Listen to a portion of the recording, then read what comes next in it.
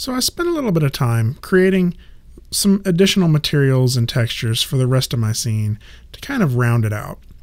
And I wanted to talk a little bit in this lesson about the Arnold render engine and how to optimize it so we can get a good image out of here.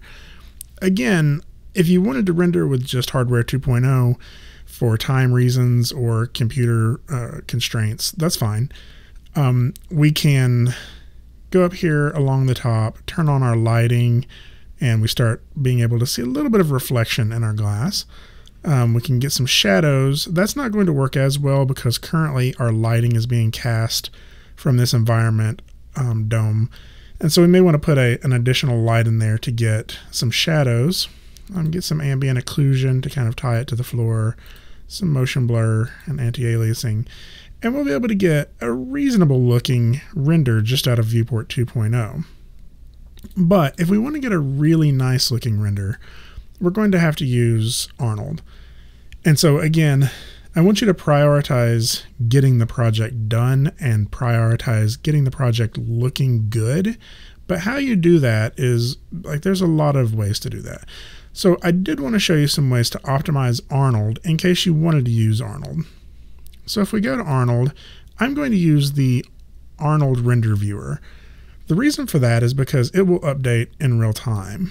So if I hit this little play button, we will start getting a render of our scene. If I were to change my camera, it will update in real time. And this allows us to make edits to our materials and even to our render quality and see the results pretty quickly. Now you'll see this is a much nicer render.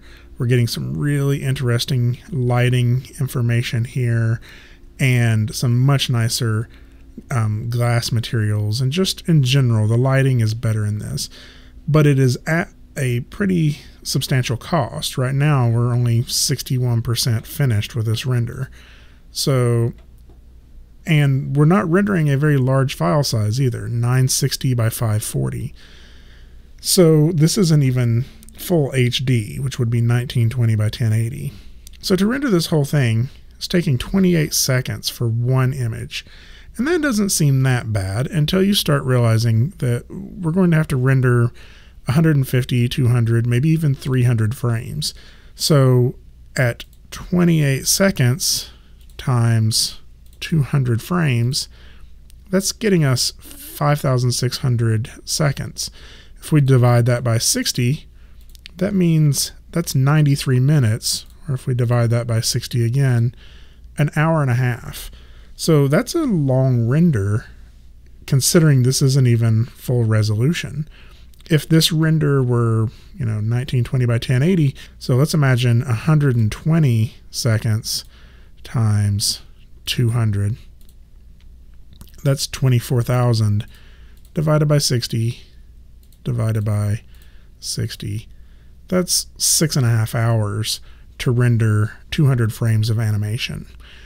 So these seconds start to count. They start to add up, and anything we can do to reduce the amount of time it takes a render to complete will help us. It's not uncommon for people to literally render for days. And I want to try to give you some options to still be able to get a good looking render without having to do that. So a couple of the things that are affecting this is in the SkyDome Light. Now this part I'm getting ready to show you doesn't necessarily affect the render time, but it may affect some of your decisions. So right now the background is a little busy because we're still seeing that image on the SkyDome Light. We can decide to turn that off and still retain the lighting information. We can do that just by going down to visibility and turning off the camera visibility. And so we'll still keep the lighting, but now it just renders this as black. In fact, it's actually rendering it as black and transparent. So if I wanted to composite this onto a blue background or something like that later in Premiere, then I can do that. And you can see that if we look at our different channels in the Arnold render viewer. Right now we're looking at red, green, and blue. If we just look at the red channel, you'll see that all of the white areas are red. The green channel and the blue channel And then if we click it one more time, we'll see the alpha channel. And this is the transparent and opaque parts.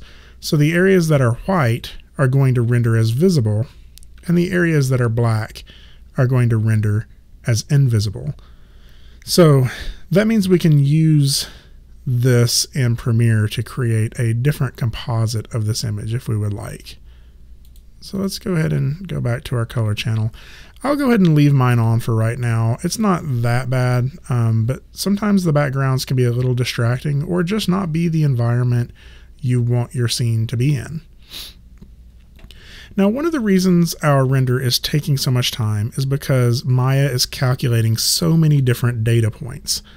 So if you notice, we set our SkyDome Light to 5 samples, which means it's casting out 5 packets of light for every photon, which is a way of calculating how light bounces.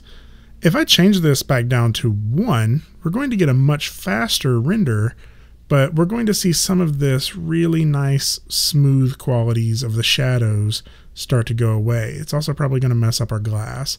So if I put my samples down to 1, my render is going to go a lot faster, but at the cost of the quality. So now you'll see we're getting some graininess inside the bowl. We're getting some graininess on the side of the milk carton. The whole thing is just looking very gritty and grainy. And so that's one of the reasons we turn those samples up, but it saved us 8 seconds a frame. So that's a big deal. So one of the things we can do is we can be careful about how many samples we use.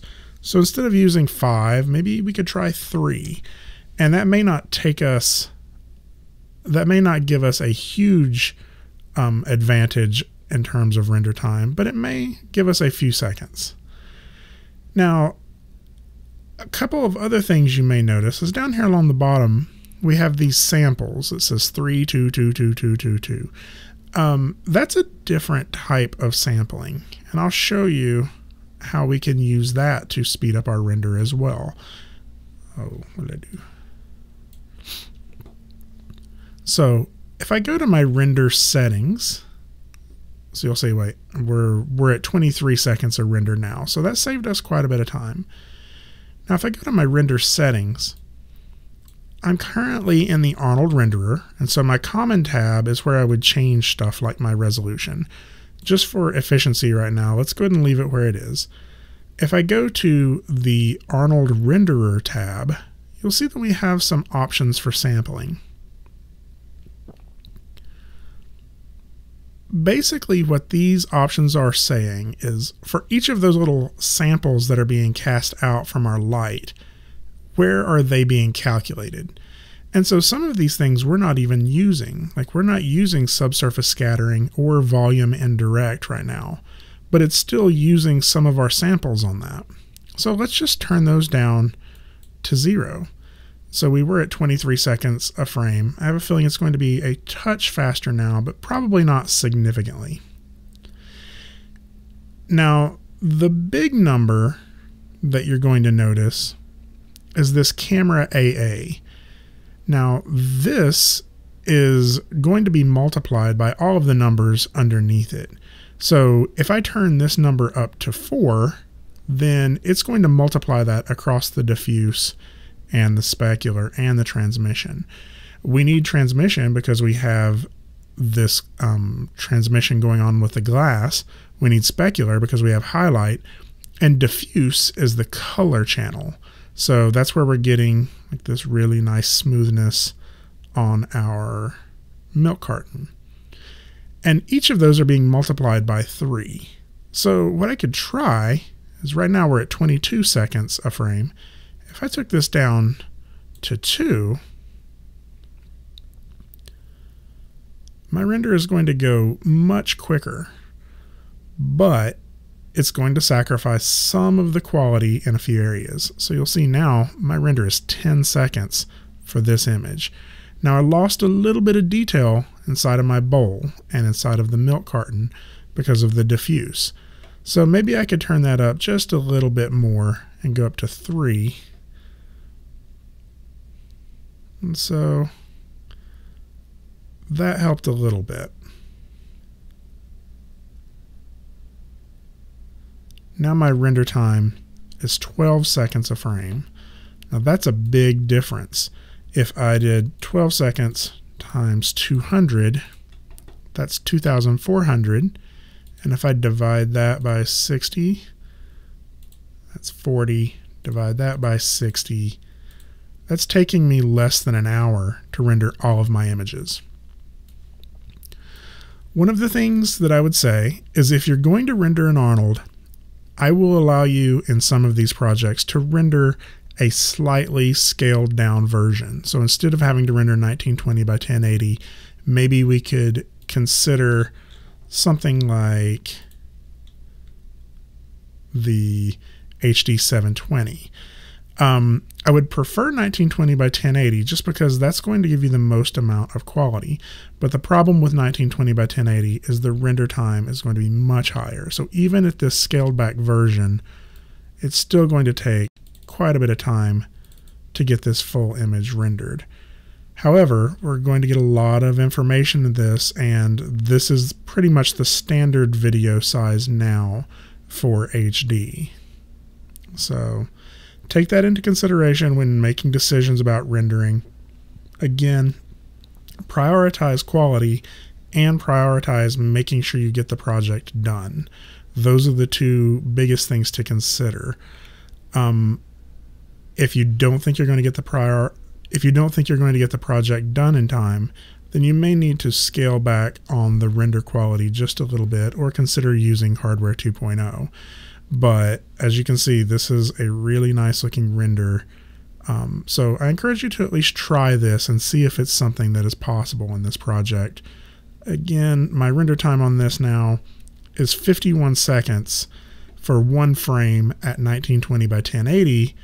And so if I did 51 times 200, that equals 10,200 divided by 60, 170 divided by 60, that's almost 3 hours.